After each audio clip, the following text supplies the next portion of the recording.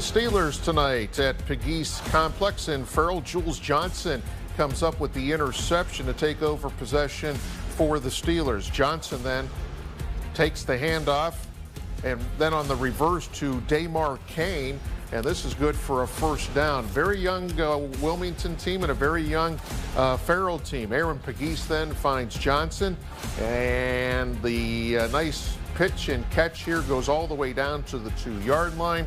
Very next play, Johnson takes it in for himself. The two-point conversion was no good, so Farrell up 32-0 at this point. We go to the fourth quarter now. Jacob Coulter finds the ball carrier in the backfield for a tackle for loss for the Hounds.